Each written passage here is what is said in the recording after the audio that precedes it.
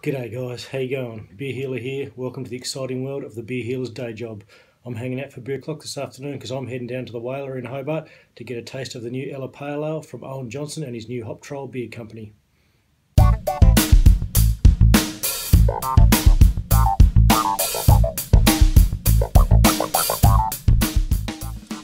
So yeah, I managed to sneak out of work a little bit early this afternoon to try and get down here to the Whaler in Hobart to get sorted out for this new beer trial.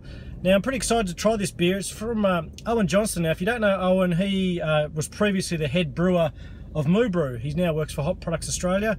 Moo Brew, of course, was originally brewed on the site of what is now Mona, the Museum of Old and New Art here in Hobart. And Owen was a massive part of the craft brewing scene in Tasmania for a long time before taking his job at Hop Products. Now he's jumping back in, ready to show us what hops can do in a beer.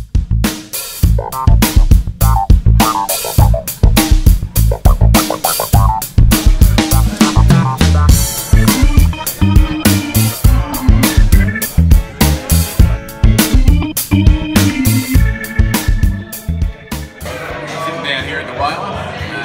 Having a beer. Basically, I got back into brewing to keep my awareness to the performance of hops up to scratch. You know, I like making beer. I like learning about these hops. But I also think there's a certain element that we should probably hold our conversation about the way we use hops, about how we use them in the brew house. And I think there's enough niche interest out there now to have those conversations. It's not just professional brewers and breweries that need to look at the technicalities. There are really proficient home brewing people out there now, which is pretty scary and great for the beer scene. I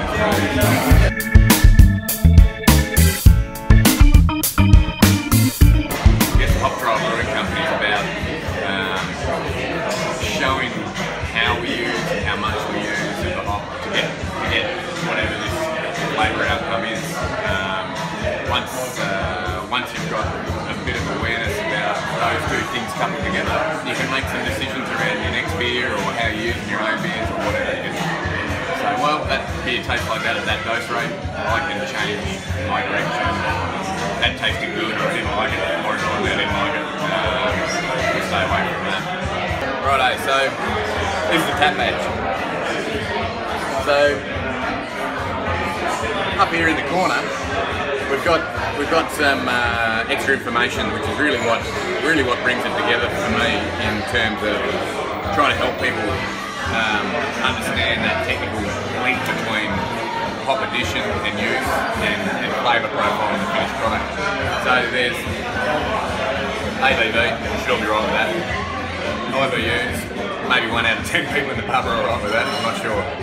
But it's a bit clunky, but I've created a couple of new units, right? It's a bit ambitious, but we're going to have a crack at it. 6.0 WP, 4.0 DH.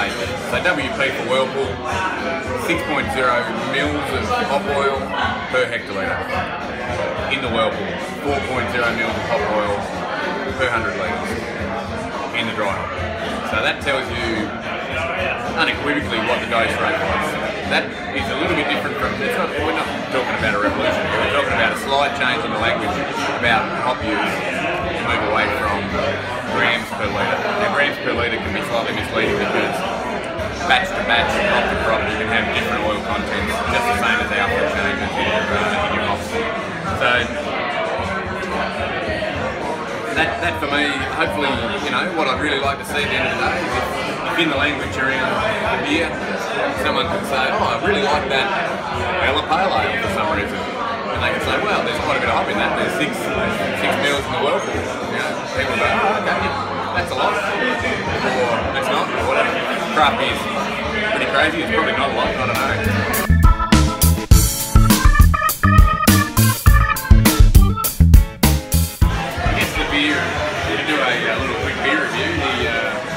Beer itself is pretty dark. It's got at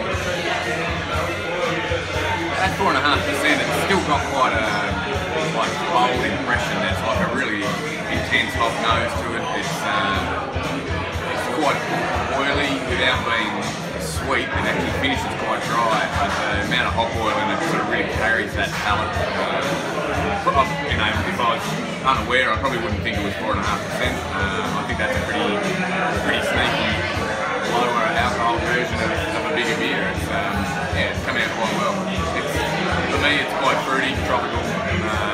Ella, as a hop, really showed up quite differently.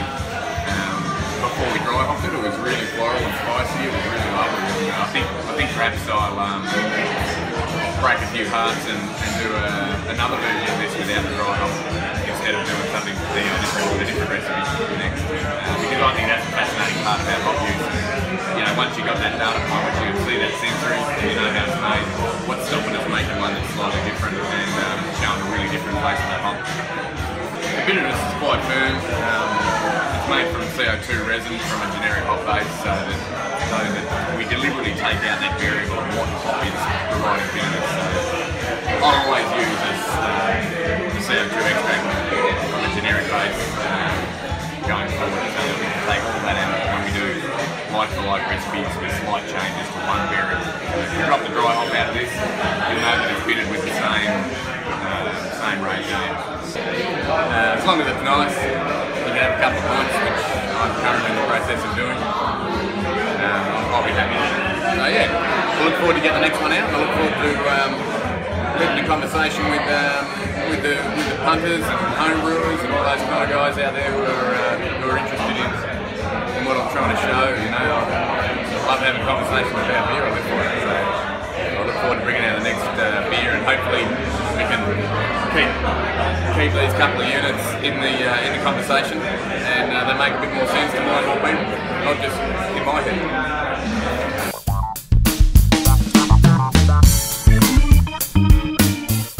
Cheers. Well, it's a nice sunny afternoon on the deck back here at Beer Healer HQ, and I just thought I'd say a few words to close off the day. Just want to say thanks very much to Owen for providing us with some great insights into the beer and what he's trying to achieve with his new plan at the Hop Trial Brewing Company. And thanks to Ben from the Whaler for hosting us today. It was a fantastic afternoon. No need for me to really review the beer because Owen said it all, I think. So all I'd like to say is that I thought the beer was fantastic, and I was really surprised at the amount of flavour that he's packed into a 4.6% beer. I don't want to call it a session pale ale or anything like that because I don't think that's what he's aiming for, but it just was really flavoursome and kind of reminded me of some of the things I like about something like the Founders All Day IPA. So a beer that doesn't have to be 5 or 6% to still have a great flavour profile, and so I really enjoyed that. So I think this beer will go well. Really looking forward to tasting Owen's next beer whenever that may come. It shouldn't be too far away, I don't expect. And you know, once again, if you like what I'm doing here, please check out my social media pages, subscribe to me here on YouTube, or do whatever, share it, all that sort of thing, because I really appreciate your support and your feedback. So this time from Beer Healer HQ, cheers to great beers.